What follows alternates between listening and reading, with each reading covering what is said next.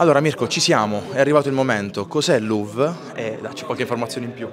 Sì, ci siamo, tutto è pronto. Dal 22 al 24 ottobre a Bari, presso i nuovi padiglioni della Fiera del Levante, l'UV Fiera dell'Uva da Tavola, la prima fiera in Europa dedicata a questo importante comparto, un'occasione unica per tutti i produttori, gli esportatori, in generale gli operatori della filiera, che in questo modo potranno conoscersi, fare business, approfondire tutti i temi che riguardano il comparto, in generale tracciare una direzione per il futuro del comparto.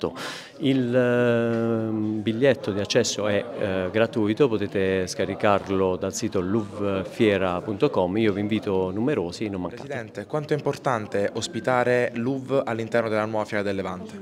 Beh, l'UV è importante non solo perché la ospitiamo, ma perché abbiamo collaborato per la creazione proprio della fiera e da lì partiremo con un progetto che è quello di tutta la filiera dell'uva, che visto l'importanza che ha come prodotto all'interno della nostra economia, penso che sia strategico, importante e fondamentale costruire il tavolo tecnico proprio all'interno della nostra regione, e la Fiera del Levante è sicuramente il luogo più adatto dove andare a promuovere questo tipo di attività.